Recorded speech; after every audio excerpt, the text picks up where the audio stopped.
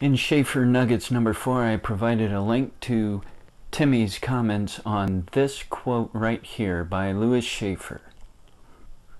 Little reference has been made thus far in this work to the essential error of covenant theology. It may be mentioned at this point only as it bears on human responsibility before God.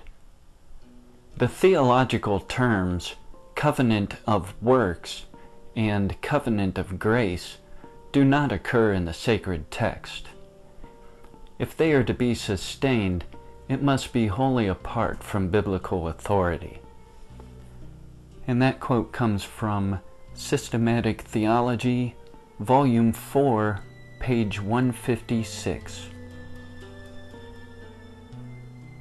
And what I wanted to say is the issue here is much more than just the titles Covenant of Works and Covenant of Grace. I don't really care if they are called by that title. What I find missing in Scripture is these covenants entirely. You see, covenant theologians refer to these as theological covenants.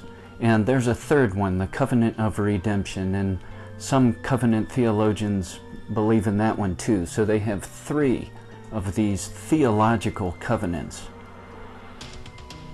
And these are not scriptural covenants, as in the Noahic covenant, or the Abrahamic covenant, or the Mosaic covenant, or the Davidic covenant.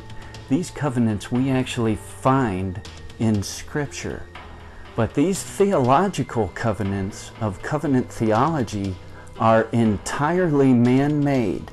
And what they suggest to you is, if you approach Scripture with this construct in mind, then Scripture will make sense to you.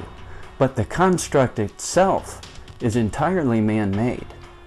These covenants are not in the Bible, period.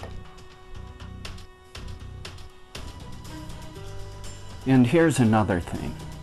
I think it's a really bad idea to make up covenants and attribute them to Yahweh. Friends, only believe in the covenants that are in Scripture. And how dare anyone make up covenants and attribute them to Yahweh? That seems blasphemous to me.